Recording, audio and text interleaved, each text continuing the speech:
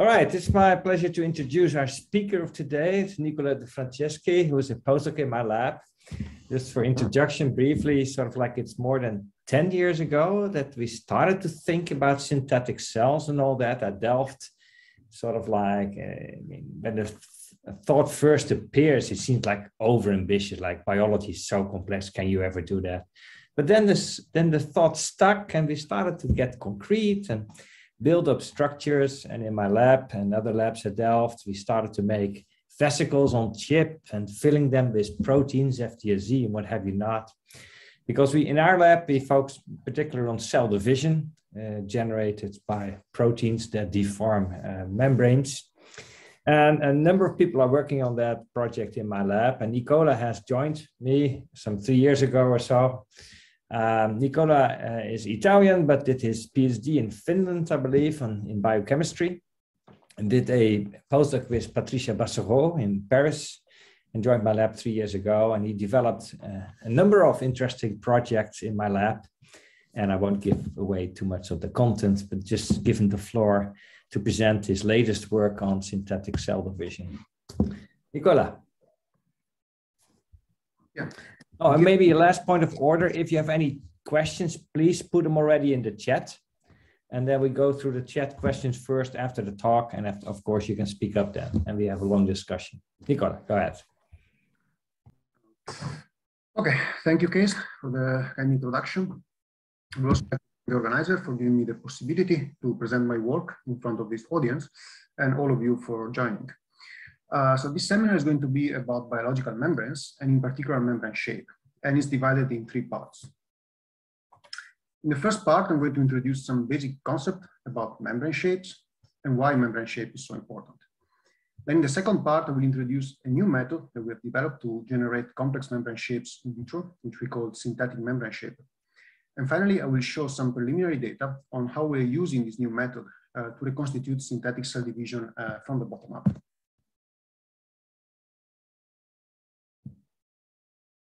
So let's start with a simple question. What is a membrane? A membrane is just a thin layer of liquid, which by itself has no defined shape. So an open membrane will look something like this. And yet you'll never see a real membrane like this.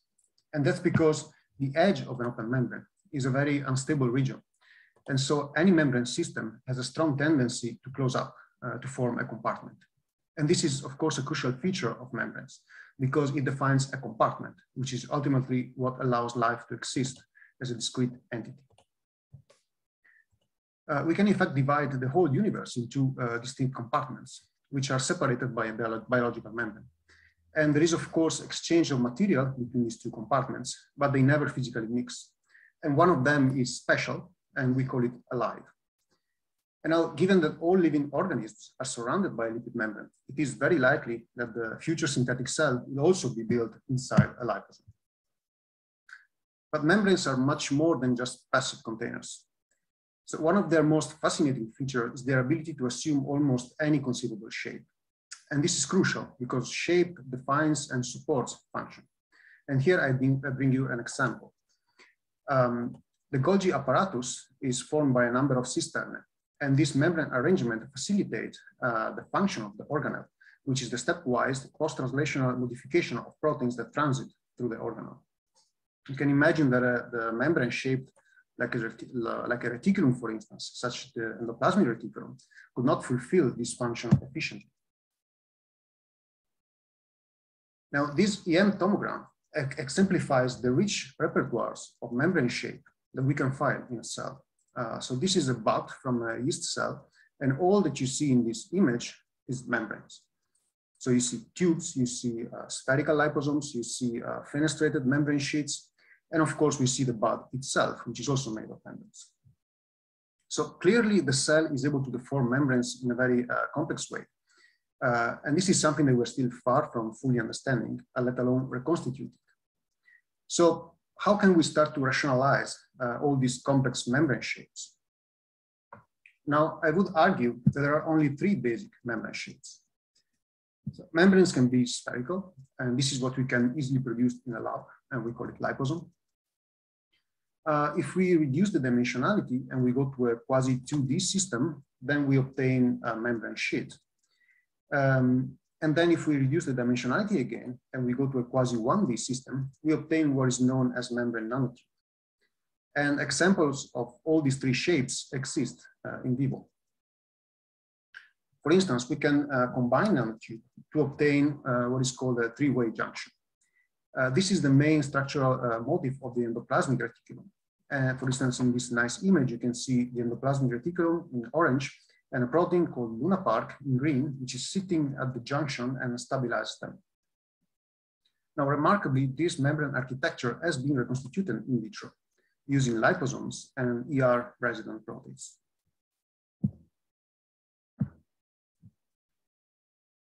Membrane sheets make up some of the most amazing structures that we can find in the cell. Here you can see a different portion of the ER. So this is a single membrane system where the membrane sheets are arranged in a helicoidal fashion. And this is a way for the cell to pack a large amount of membranes in a very confined space. And so in this way, maximize and increase the yield and the efficiency of the biosynthetic reaction that happens at the membrane. Now, unfortunately, presently, we don't have a good way to produce membrane sheets in vitro. But this is, of course, an exciting future direction for synthetic biology. Now, what about spheres? Spheres, we can build complex geometries using spheres as well. And actually, we can do it in two flavors. Spheres can be added, so to speak, and we obtain what is known as a dumbbell. Or they can be subtracted, let's say, and we obtain this shape, which is known as stomatocyte. Now, both geometries have one structural element in common, which is also to me the most interesting one, which is the neck. This neck has a toroidal, or technically it's called catenoid-like shape. It is a very complex geometry that has both positive and negative membrane curvature, depending on which direction you're looking at. Now, both of these two shapes can be found in cells. The stomatocyte, for instance, is the typical shape that we find in the open autophagosome before it is closed by the 𝗬𝗏 complex. We also find the stomatocytes in some dynamic processes, for instance, during the formation of interluminal vesicles in late endosomes, what will then become multivesicular bodies. And while the overall topology, the overall geometry is different, the neck region in particular recapitulates the membrane geometry that we find at the nuclear envelope, the assembly site of the nuclear pore complex, for instance, which also happens to be the assembly site of the 𝗬𝗏 complex when it has to seal openings in the nuclear envelope that are caused, for instance, during cell migration. On the other hand, the dumbbell shape is what we often find when a cell is divided. So you can see that being able to generate these shapes in vitro could open many possibilities to study protein complexes that act on these necks, for instance, the nuclear pore complex, the 𝗬𝗏 complex, and many proteins involved in cell division, all of which has been so far out of reach. So how do we do this? Well, spherical liposomes can be produced easily in the lab, but how do we generate these shapes starting from spherical liposomes? First of all, we need to lower the membrane tension because the membrane under tension is basically impossible to deform. And that's easy to do. We just raise the osmotic pressure outside the liposome. This will call deflation, and we will increase the surface to volume ratio. And so we will obtain something that looks like this. Now, this is an object that is still very difficult to control because remember, this is still a liquid, so there is no anchor point. It is topologically defined in the sense that we have an inside and an outside, but other than that, it is pretty shapeless. And as you can see, it is very dynamic and often it has an uncontrollable and unpredictable behavior because the shape can be affected by tiny changes in the surrounding environment. I'll bring you an example. Here you see a liposome. This is a single membrane system shaped as a system of dumbbells. And by applying an external stimulus, we can trigger shape transformation into a stomatocyte.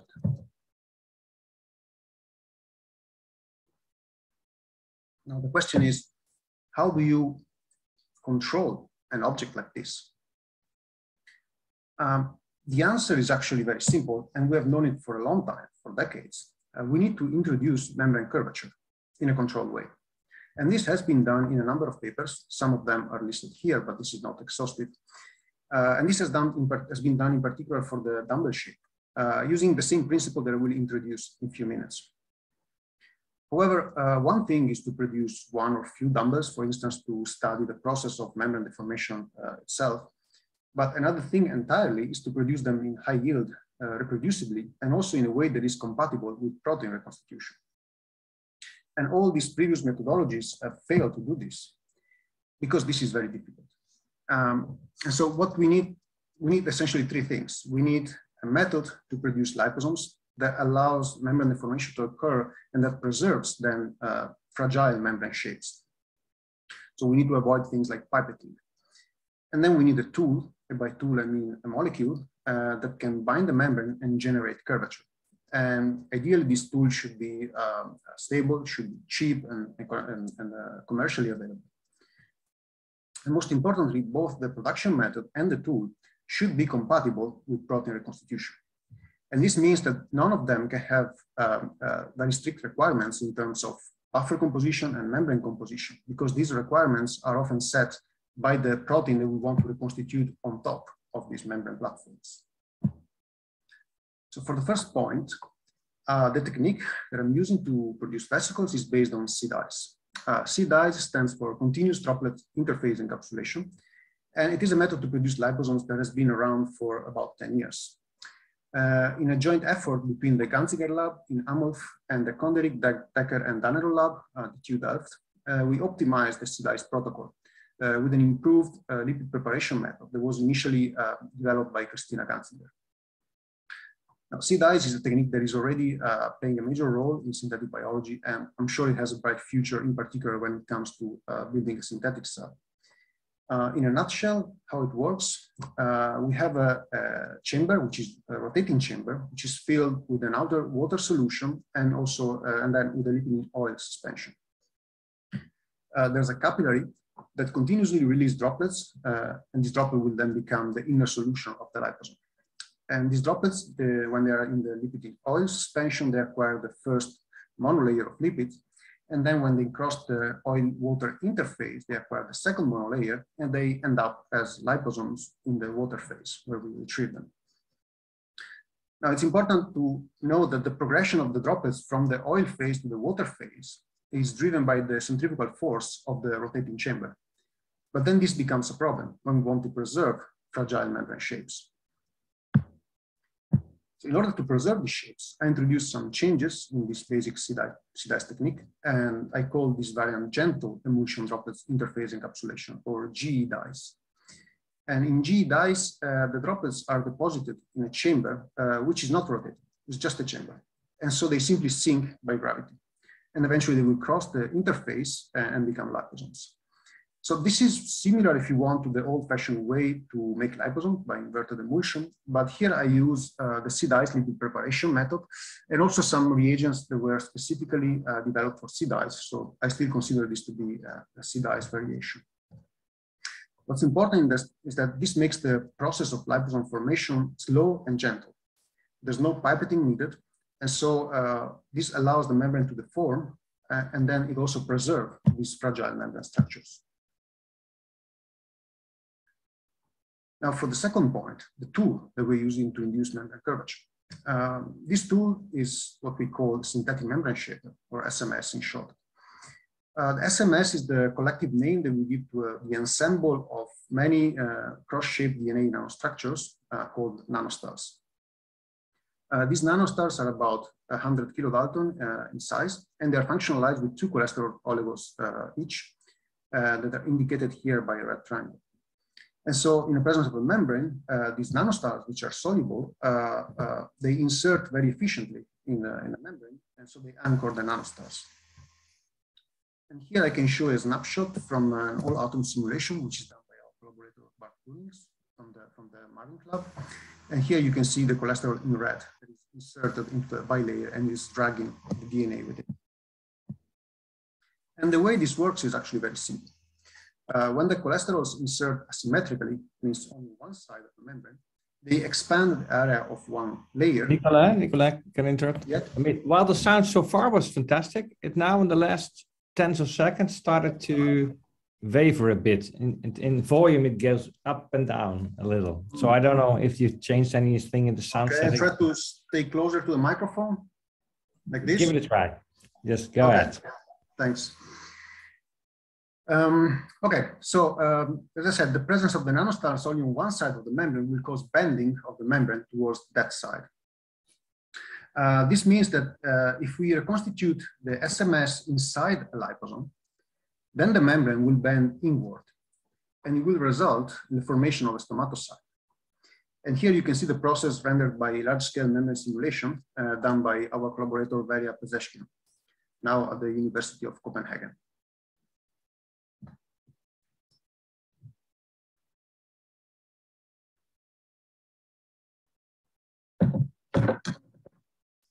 Now, in this image, you can see a single confocal plane of a stomatocyte that is obtained by using the SMS.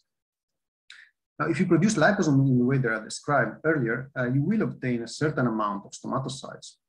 But the presence of the SMS dramatically increases the yield and also makes these structures more stable. And you can see this in this quantification here. Now, a true stomatocyte must have an open toroidal pore that connects the inner compartment with the exterior.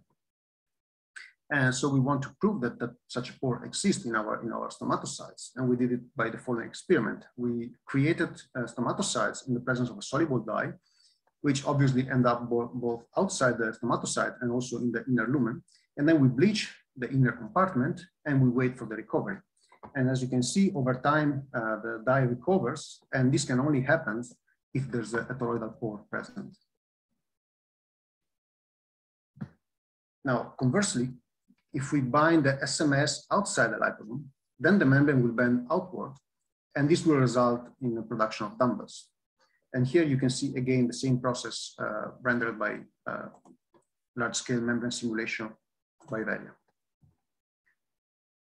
𝗂𝗵𝗶𝗶. Please notice that the same process can actually often does result in a chain of dumbbells rather than in a simple dumbbell. Now, imaging complex membrane shapes like this is tricky, can be tricky, and one needs to be aware of potential artifacts. For instance, this dumbbell here, well, we don't really know if it's a dumbbell or not, because it could just be two liposomes adhering to each other. To make sure that it's a dumbbell, what we do, we bleach the fluorescent lipids on one lobe, and then we measure the recovery. And if there is recovery, as in this case, then we can be sure that this is a true dumbbell. Now, thanks to the high yield of dumbbells that we obtain with the SMS, this experiment can be performed on thousands of dumbbells. What we can do is also to encapsulate very easily fluorescent dye in the lumen of these dumbbells. And then we can do the same kind of experiment. We bleach the dye and we wait for the recovery. Then in this case must come from the other lobe. And so in this way, we are sure there is an open neck between the two lobes.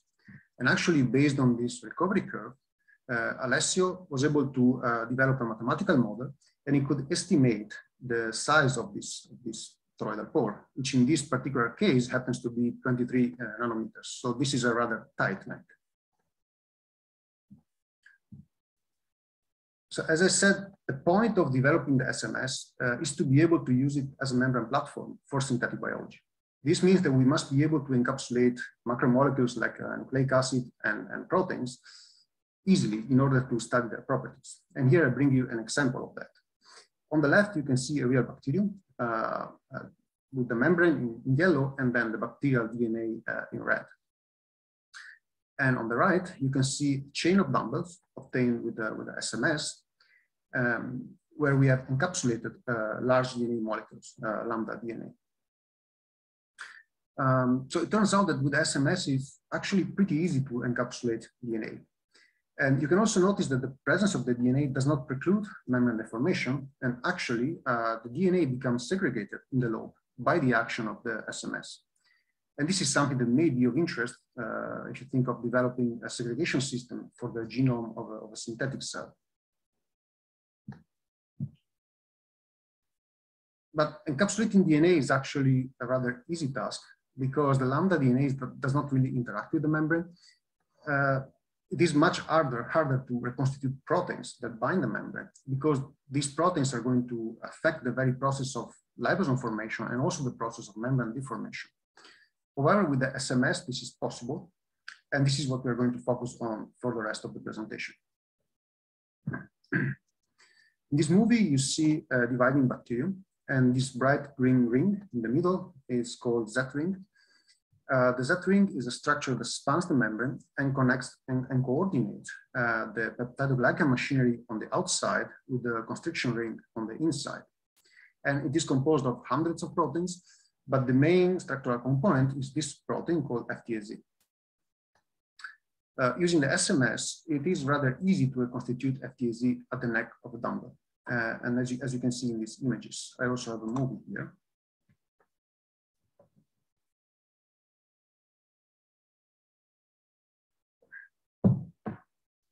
So here we're using the protein ZIP-A, which is also part of the Z link, as an anchor to link FTAZ to the membrane. So what we noticed is that FTAZ induces the formation of very long necks, indicating that it might be actively generating a negative curvature. When Varia did the membrane simulation adding proteins, he could observe the same thing.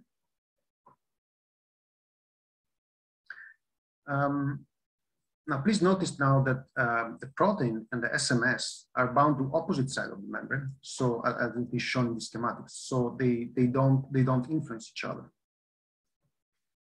Reconstitution of FTAZ in dumbbells has been done before, for instance, by the 𝘕𝗦𝘆𝗖 lab or by the 𝘕𝗶𝘁 lab.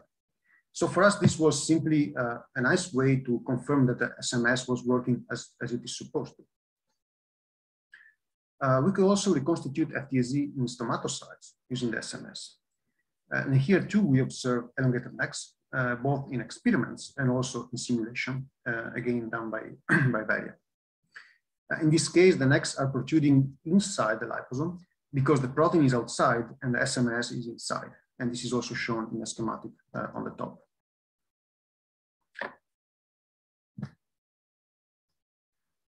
Okay, so now we want to use the SMS to do something new. And the protein we're working on is dynamin A.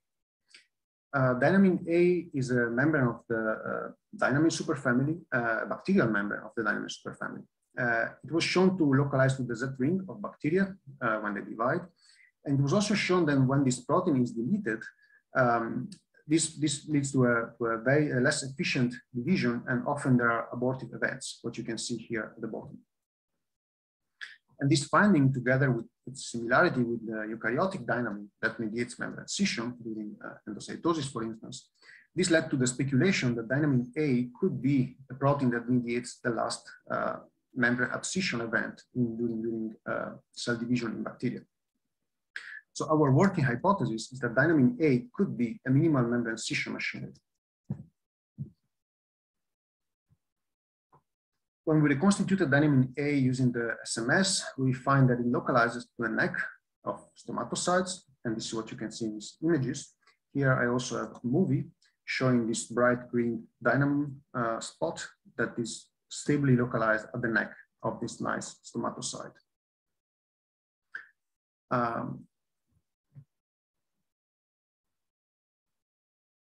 Similarly, there is a strong enrichment of dynamin A at the neck of dumbbells. So this data indicates that dynamin A can sense membrane curvature, and it doesn't need it doesn't need an adapter to localize at the neck. In fact, it could behave as an adapter. Also, we don't observe long necks, and this means that dynamin A is not able to actively generate negative curvature, at least in our experimental conditions. We often also observe chains of dumbbells with dynamin spots nicely localized at the neck. To conclude, we have developed the SMS as a novel tool to control membrane shape.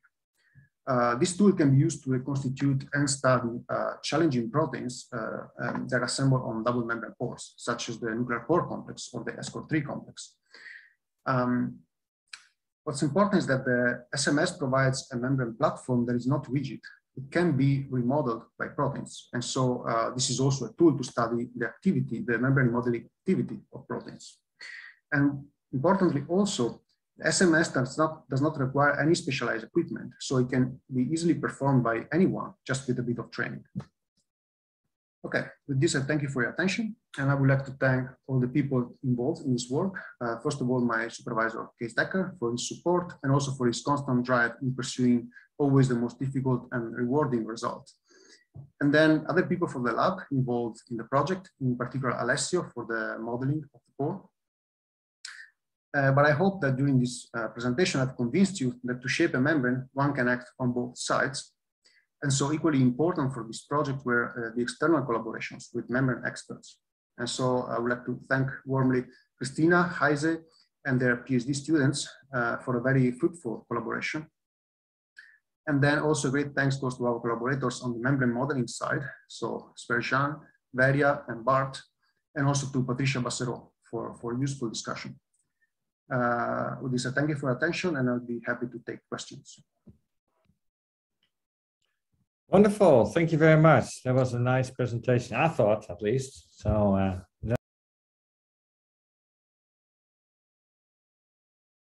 if you need UV, won't that induce mutagenesis of the synthetic cell genome? Yes, that's a good question. The answer is potentially yes.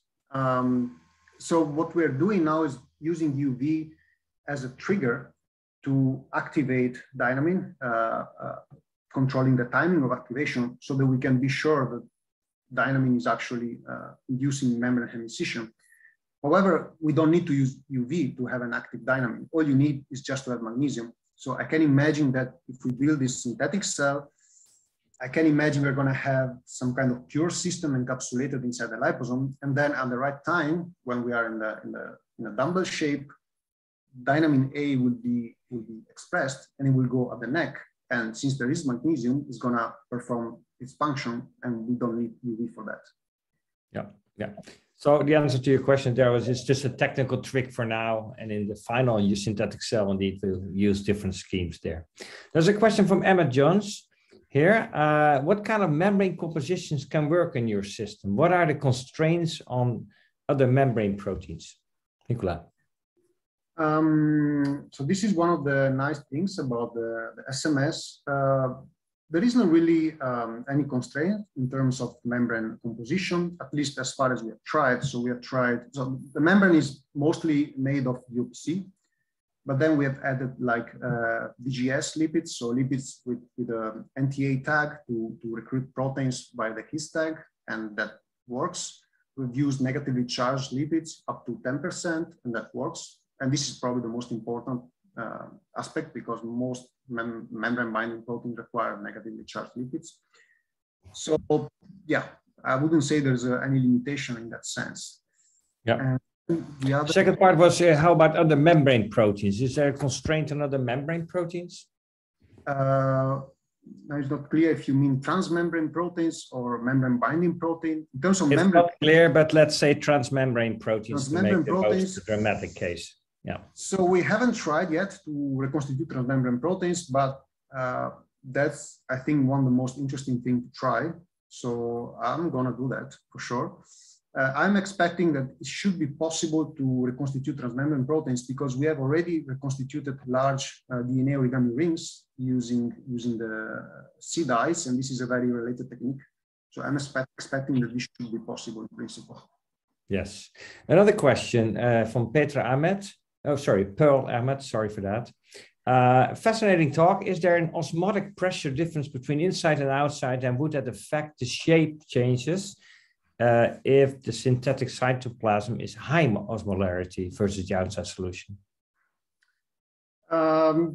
Yeah, so that's a good point. In vitro, we need to have a higher osmotic pressure outside in order to make the membrane deformable. Which is not the case in vivo, for instance, for bacteria. I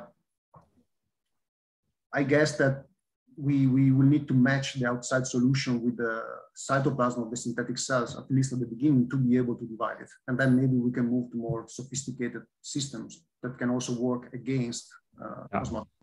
Yeah, but to be clear, our technique uses this osmotic pressure difference currently. Yeah. Yes, all techniques do that. Yeah. Another question from 𝗰𝗶𝗶𝗵𝗶. And please, by the way, please feel free to follow up on questions. If the answer is not clear or evokes new questions, please speak up in the chat. Other question by 𝗰𝗶𝗶𝗵𝗶. What percentage of total liposome population undergoes these size changes? Yes, this is a very important point because we want it to be efficient. I can answer in the case of the stomatocytes, in the ideal conditions, a large percentage, like 70–80%, can undergo this size, this conformational change. In the case of dumbbells, this is much more difficult to quantify. I haven't really quantified because it's hard to tell where a dumbbell ends and where another begins when the sample is particularly crowded. However, this is in ideal conditions. Then, of course, when you start adding protein, changing the buffer, and so on, this yield goes down a bit. What I can say is that I never have any problem in finding these objects. So there's always at least few stomatocytes or few dumbbells for each field of view. So it is very easy to perform experiments on them. So very high yields. I mean, this was not asked, but I can add to this. This is a bit size dependent, right? Because you find this for lower micron size liposomes, but for much larger liposomes, you don't find such high yields, right? Yeah, and this is puzzling and fascinating. Why do large vesicles not feel this effect of the osmotic pressure? We don't know. We don't really know. And if anybody has an idea, I'll be happy to hear it. Okay, yeah. James 𝗕𝗏𝗍 has a question. Hi, James. Nice to see you here. Long time no see. James was asking, or actually first making a statement, beautiful talk. And then he had a question. Why does the SMS have an X shape with two cholesterol groups? Nicola. An X shape. Your nanostars, why do we have this funny X shape? It wasn't really designed very specifically. We wanted to aim for, we wanted to see, for historical reason, we wanted to have a DNA construct with a small size, and this was the easiest way to have it. And we wanted to be functionalize it, so it was convenient to have 4 arms that can each one be functionalized. And we went for 2 cholesterol groups because it works. I guess that's the best answer. It's a frozen accident in the evolution of our project. Yeah. Another question from 𝗂𝗏𝗵𝗏𝗍. What range of protein concentration do you need to induce these shape changes? I imagine not enough protein won't induce change, and too much protein will not create nice dumbbell. What's the range? The range is in the about 100 nanomolar. That's the range, especially when you have the protein in the inside, when you have dumbbells. If you have the protein outside, you need to raise the concentration a bit. Yeah, but you're right. This is asking, how about too little concentration, too high concentration? Too little concentration, it will actually still work. You will just see less of them having something localized on the neck. If you have too much protein, that's gonna stop the system from working, because the protein is basically gonna bind too strongly. It was going to deform the protein, and it doesn't really let the process happen. This is what happens. So is it pretty robust, or is it super critical to tune the concentration just right? This particular parameter is actually rather critical, but of course this depends on your protein. You can go 200 nanomolar to between 50 and 200. You can. Okay. All right. Yep. Thanks. Very detailed. Good answer. Another question by Anna Teresa Dario. Sorry if I missed it in the talk. Do you add more lipids, or is the division without growth, so daughter vesicles end up smaller than the parent population? Yeah. So the second. So we start from a liposome with a certain size, and then we divide it so that the daughter size will be smaller. However, you can use the same kind of cholesterol oligos also to drive membrane fusion. And this is being done by Cees Dekker, for instance, TU Delft. So in principle, we could combine the two. We could combine deformation and also vesicle fusion in order to achieve both membrane growth and division, and so to keep the size of the synthetic cell constant in time. Yeah. I hope that answers your question, Anna-Theresa. Another question by Vivian Emmanuel. Very impressive work. Thank you for the presentation. What program did you use for those gorgeous membrane dynamic animations? Thank you. That's done with Blender. So you can do quite a lot of things with Blender. It's a free software. There's plenty of tutorial online. So if you're interested, I can give you some tips how to use it. All right, these were the questions from the chat so far. Quite a long list of detailed questions already, and quick questions and answers here. Are there any other questions anybody wants to like to ask? You cannot unmute apparently because the format here, but you can ask questions in the chat, and you're much welcome to do so. I have a question that yes, I would like to ask in my mouth. Very good. Go ahead. Anyone can unmute themselves, but people oh, they can. Okay, to. I thought you said they couldn't or they shouldn't or something. Yeah, no, sorry. they never. For some reason, participants never unmute that they. All right, but here you can. are. Ask your question. About the yield of large vesicles versus small vesicles. It might be a little bit of a naive question, but is it possible that whatever protein structure you need to induce a shape change is not stable as it gets bigger? So then you cannot induce shape changes on the really large vesicles, and with a small vesicle, you get away with a smaller structure. Does that even make sense? I think you're right. And qualitatively, I think this is what is happening. So we have molecules that induce curvature that are of a certain size. And I guess when the difference between the size of the molecule and the size of the vesicle, which is of course much bigger, when that difference becomes too large, then they're not able to act anymore. So there's a certain range where they can exert their curvature, the activity on membrane curvature. So yes, I think this is probably the explanation. It may be that with larger DNA structure, we can achieve the same kind of deformation on larger vesicles, but we haven't tried that. Okay.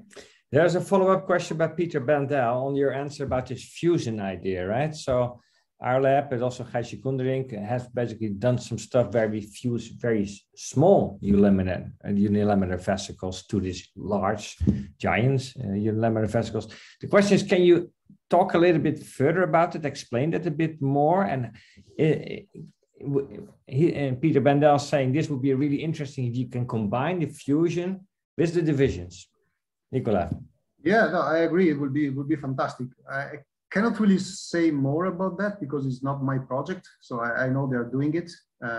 And I know this is based on previous work. So this has been going on for many years. I can add actually that in our own lab with Cees Dekker a couple of years ago, we showed that you can take a giant unilaminar vesicle and then you add small, I mean, say 100 nanometer, 50 nanometer, tiny liposomes, and just by playing with the tension of that, you can fuse those and dump the content of the SUVs into the giant unilaminar vesicle.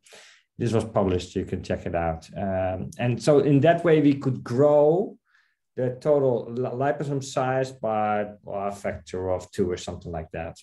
So you could think of stages in the life of a synthetic cell where you have a stage of growth. And of course, all kind of internal processes happening as well. But this could be growth by these externally delivered SUVs. And then a stage where you do, liposome division in the way Nicola presented, for example. So, and then of course you have to coordinate all that. But yeah, so there's some challenges ahead. But you can in principle foresee a certain sort of life cycle of synthetic cell. Peter, is that answering your question? Please feel free to unmute. Apparently you can unmute. So if you have a further follow-up, please unmute and speak up. All right, I don't hear anything. So maybe move to the next question from Brandon Mortich. Is there any way to couple the division protein structure with some type of cytoskeleton structures? That's a very good question. My naive answer would be yes, because by creating, say, a dumbbell, for instance, we have created a certain asymmetry. And so I can imagine that if inside the dumbbell we can then trigger microtubule elongation, they will arrange in a certain way, and hopefully along the axis. So I would say this is in principle possible. We haven't tried. Yeah, I guess it also depends on your definition of cytoskeleton structures. I mean, in a sense, FTSV is a cytoskeleton-like structure as well. But I think she's alluding to what you're just answered, like microtubule-like structures and all that. Yeah.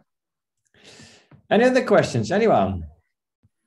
Very general questions about the whole approach or specific details? Anyone?